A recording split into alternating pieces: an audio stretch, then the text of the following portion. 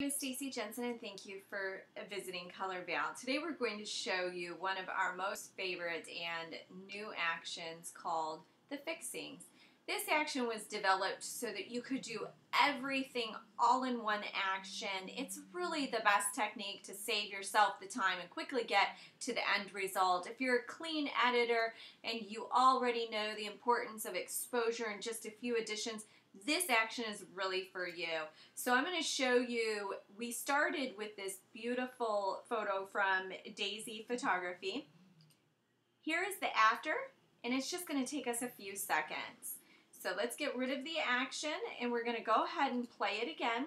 This action comes with various exposure fixes, color toners, and the important hair, eyes, skin, and even an additional matte for those that are Photoshop users. If you're an Element user, this action will be very similar. There's going to be a couple things that are slightly different. As soon as you run the action, there's already some of my most important layers turned on that I find I use on every photo. But there are even more. As you can see, just from running it, we get a better exposure. But there's so many layers in here that you just turn on per your needs of that photograph. So I'm going to scroll down to the bottom, which is all the different exposure type of layers, and I'm going to turn on BAM. I know I'm going to need that. I really want this to pop.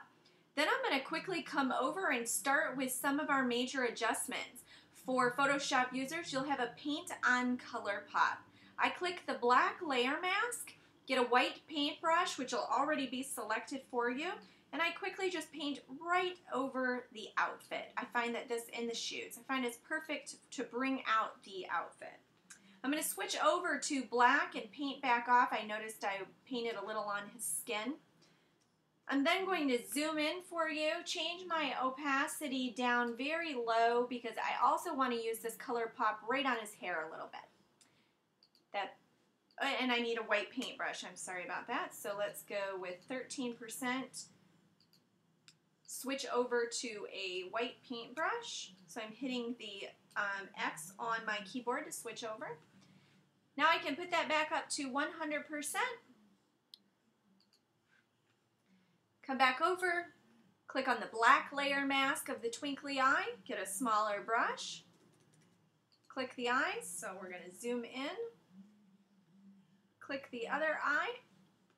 Now I'm going to change the opacity of this down to a more traditional level, something acceptable. I keep it a bit high in the action so that you can see where you're clicking.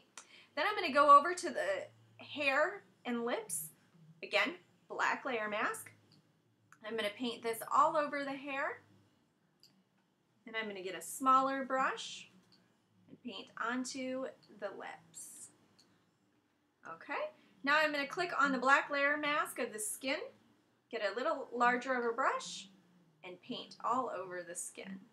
Now with this, again, it's a little bit of too smooth.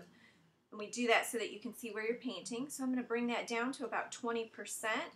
Remember to paint on the neck area and down the forearms, just slightly.